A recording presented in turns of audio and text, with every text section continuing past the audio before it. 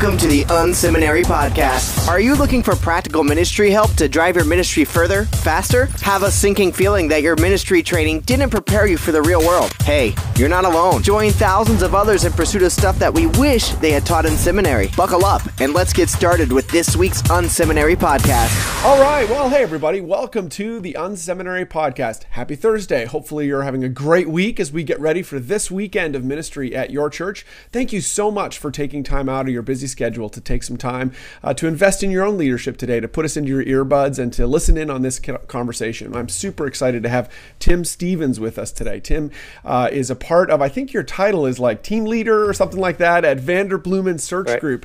Before that, he was in Granger Community Church in Granger, Indiana. So I'm super excited to have Tim on the show today. Tim, welcome. So glad to be here. Thanks for giving me a few minutes to talk to your friends and your audience. Oh, thank you so much. I'm glad to have you today along for the ride. So obviously you've spent a lot of time thinking about teams and leadership and that sort of thing. I wonder if you could give us kind of the Tim Stevens story, kind of who is Tim Stevens for people who don't know, and kind of a bit of your background and where you are today and that sort of thing. Yeah, so I've been in ministry now for almost 30 years, but I started my career at a nonprofit organization called Life Action Ministries, and spent 9 years there and had a tremendous run there. Started attending a little just startup church when I was working there called Granger Community Church, meeting in a movie theater in South Bend, Indiana. And just was like, okay, this is weird. I've been working with churches for 9 years, but this is different. This is a church that's reaching people that I have not seen a lot of churches reach. And so very appealing to me. And was asked to come on staff. The church was about 5-6 years old. I was I think the fifth staff member at the time. And so meeting in a very small room around a table basically was how we did it, 300 people in the church. And did a number of things in those early years. Within a couple years was asked to be the executive pastor.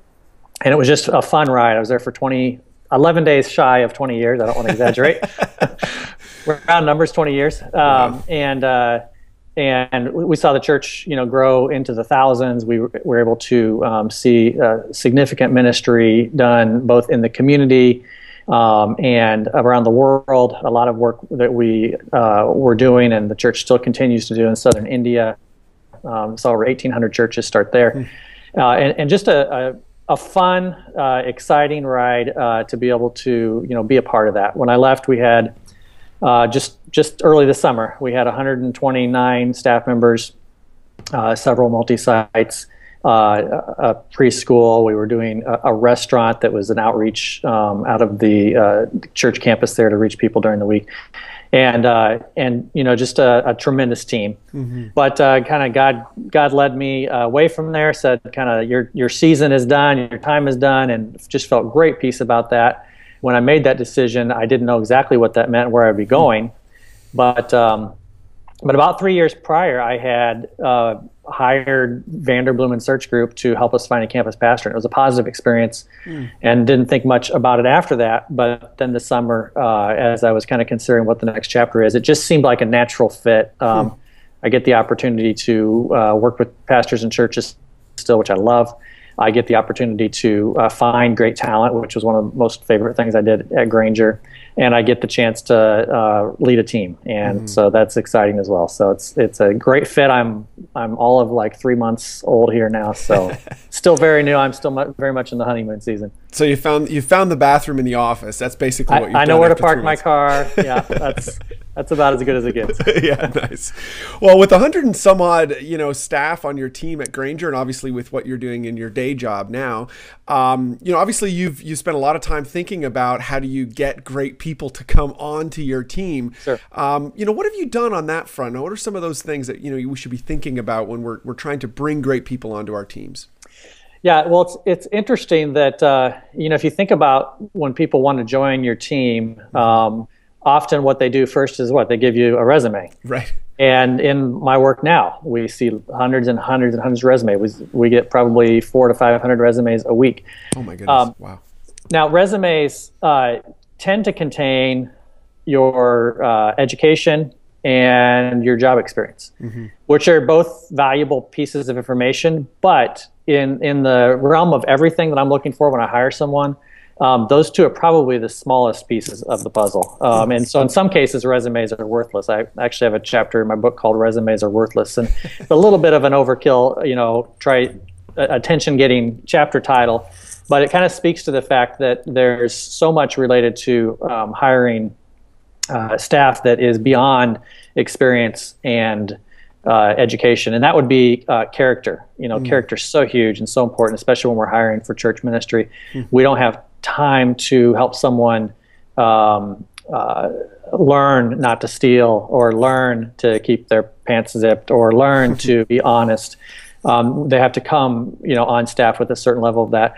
Other things such as chemistry is huge. Just both chemistry / culture fit with the church. Every church has a unique DNA. And I'm finding that more in my current role, and it's, I think, a God-given DNA most of the time. And it's not a right or wrong. It's just kind of a thumbprint. It is what it is, and it's what makes them unique. And so culture fits huge in chemistry with the team. You can have someone with great experience and with an amazing pedigree, and who even kind of fits the culture, but you just don't love going to lunch with them. And there's, the chemistry just isn't there. And so that's huge. How do you test for, kind of looping back on a couple of those things? So, Sure. You're interacting with someone, you see a bunch of resumes on your desk, and you're trying to figure out that both those issues, either the kind of character or culture fit. How are you trying to test for those and understand those, even on the early end, trying to make some, assessments as you're weeding through those resumes? Yeah, I think so. Two answers to that. One would be as a pastor, as I was for 20 years in a church setting, and then the second part of that would be as now a search consultant helping churches find. But as a pastor, man, you've got such an advantage because you have a congregation with dozens or hundreds or thousands, depending on the size of the church, of people that you see their character, you see their fit, the culture. Whether they get the culture or not. And so it's really, it's an advantage that, most employers, corporate employers, whatever, don't have that advantage. They just see, your best in an interview or see your best on a resume. And so, I think digging into that when you're hiring someone, boy, if you can find someone, and I say this as a search consultant, but if you can hire someone from inside your church first, always the best way to do it. You know so much about their strengths and weaknesses. You've seen them lead teams. You've seen how they interact with the team. You've watched their life. You know how they handle their marriage. You know all that stuff. And so the 129 staff we had, 123 of them had been hired from within the church. Wow. So big fan of that. The second part of that answer then is now as a search consultant. So we really dig in. One of the things that we try to do really well is dig in and understand the culture and understand exactly what it is that makes when you cut that person and they bleed Harvest Church or Grace Chapel or whatever the name of the church is. What is that? What is that secret sauce that makes them who they are? And so we spend a lot of time on the front side trying to figure not only who are they, what position are they trying to fill, or what kind of person do they want, but what's the culture of that? Interesting. All right, so let's assume for a moment that we've got this great team of people around us. They're incredible folks. We're just so glad to have them. We're building them up. They're qualified. Sure. They're making a big difference. They're kicking whatever and taking names. How do we build the kind of culture that will keep those folks? I think that's for anyone who's had any size of team, that's a real issue. You think about that. How do we, retain the people we've got, ensure they feel super happy and fired up, and then ultimately build a kind of culture that will attract other folks? Sure. Yeah. Some quick thoughts on that. And these might seem oversimplistic, just because we only have a couple minutes, but I think they're important. One thing is just creating a culture where you have fun, where it's not just all business, it's not just all transactional, it's not just all every time you're face to face with your staff that you're getting stuff done, but you actually are creating space to have some fun, to hang out. and not just required fun, the party that everyone has to go to. Right, the Christmas party. Yeah, exactly. But space for just for people to kind of let down and be able to have some of that important community time together. I think another thing is, I think one of the probably most important ingredients of building culture that we did at Granger for years, and that we started doing early on, is a staff meeting. And that's going to sound like, oh, well, great, everyone has a staff meeting. So it wasn't the fact that we had a staff meeting, it was the ingredients of that. And so there was 2 or 3 things that we did in that every week. Our staff meeting, and I'm talking about all staff, so everyone's in the room. Our staff meeting had nothing to do with getting stuff done. It was really a culture building hour every week. So we would spend 15 or 20 minutes together as a staff, just telling stories. Where have you seen God at work in the life of the church in the last 7 to 10 days? And everyone from facility care people to the leadership team, to everyone in between, can tell stories and can hear stories. And it just kind of breaks you out of your, sometimes we get just so focused in a specific area. We're doing students, and it feels like we're the only ones doing anything, and nothing else is getting done. And it just kind of breaks you out of that. And you might be in a position where you don't see as much actual fruit, like facility care, like grounds or maintenance or the receptionist or whatever. And so being able to see, oh wait, what I'm doing is important. And just hearing that God's doing stuff. Sometimes the numbers aren't great, and so it's like, if you're just looking at stats on a piece of paper, it seems like nothing's happening. But when you hear stories, then you see stuff's happening. So those kind of culture building exercises. Did you do that meeting once a week? Did you say, with everybody, like the whole 129?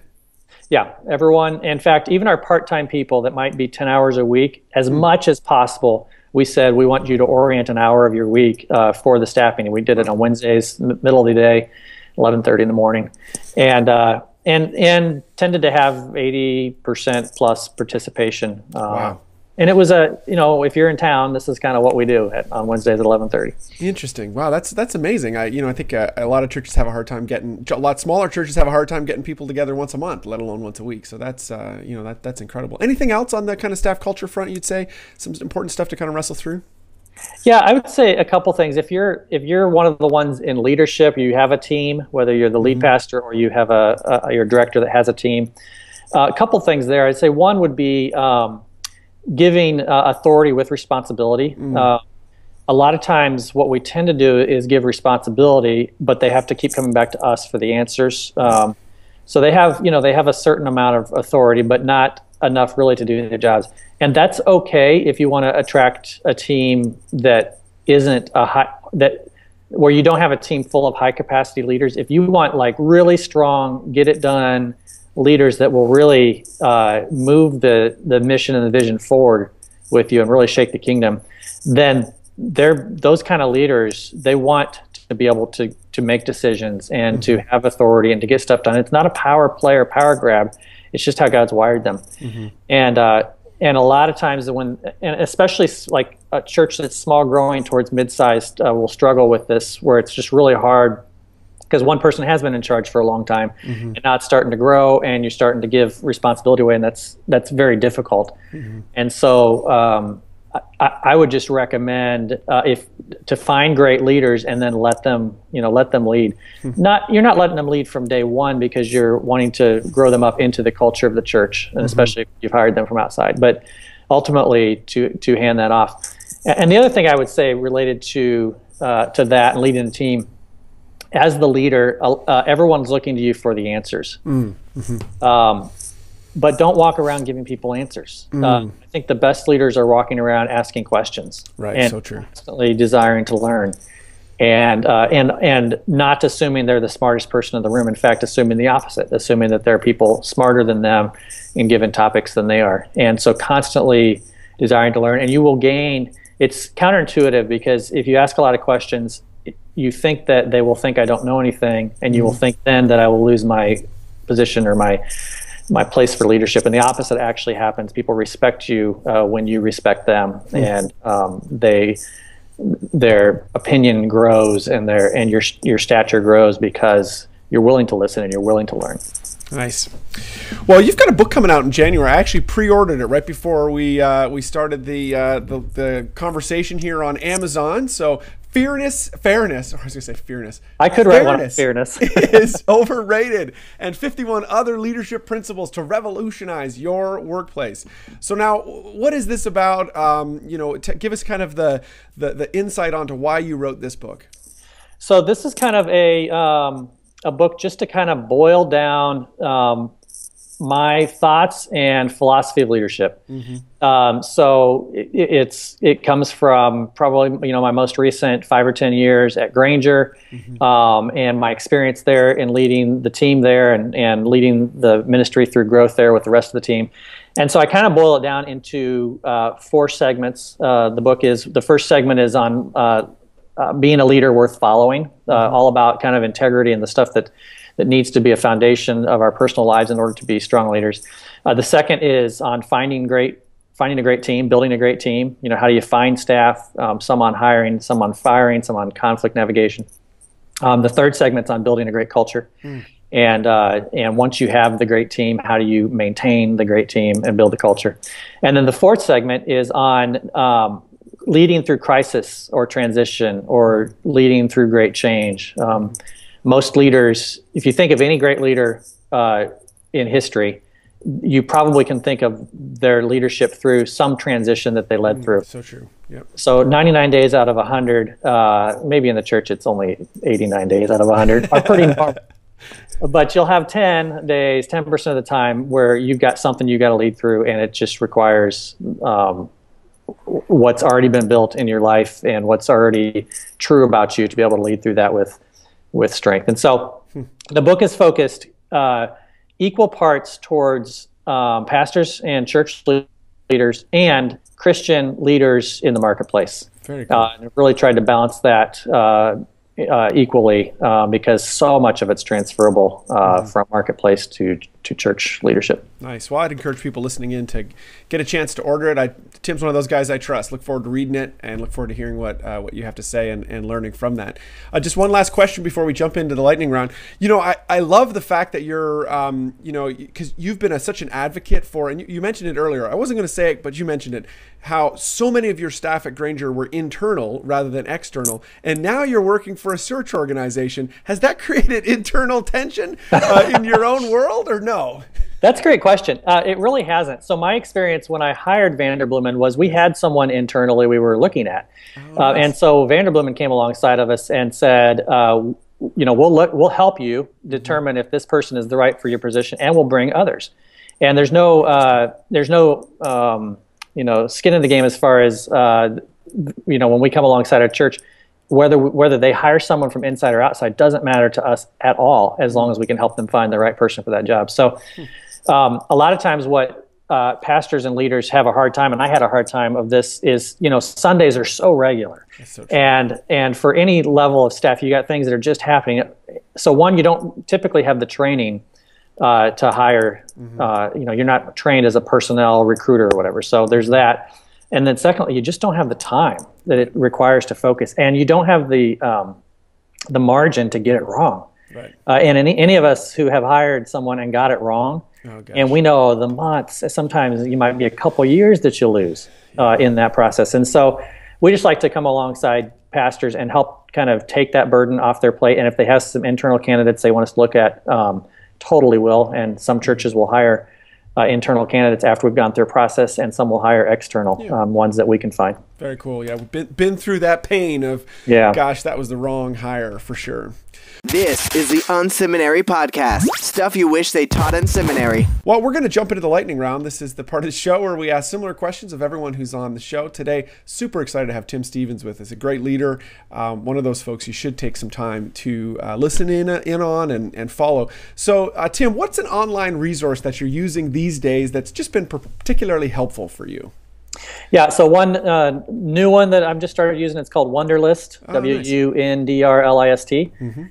So I'll use it personally. It's just basically a to-do list that can be synced across devices and synced with your team.